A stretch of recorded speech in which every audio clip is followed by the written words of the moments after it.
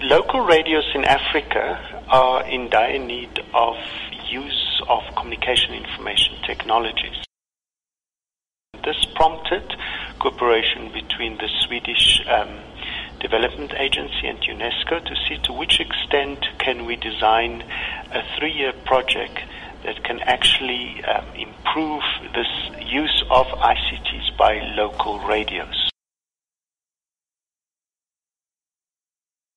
The project covers about 7 countries. In the Southern African region, it covers Lesotho, Namibia, South Africa, Zambia, and we also intend to work specifically with Base FM as one of the beneficiaries of the project.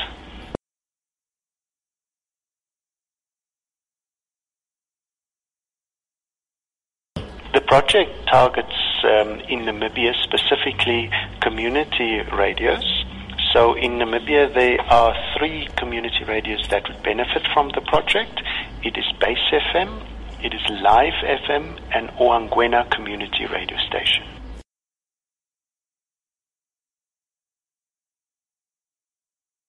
Well, the survey is a very important step in the whole program, because we first want to see what are the needs of these radio stations that we're going to work with, and secondly, we need also to set some benchmarks in order to measure the impact of the project over a 3-year period.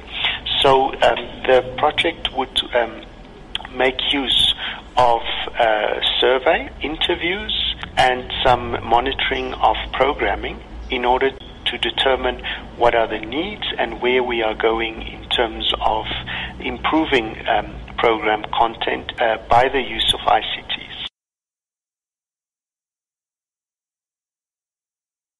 This is a very important aspect that you mentioned, because by nature community radios represent the community.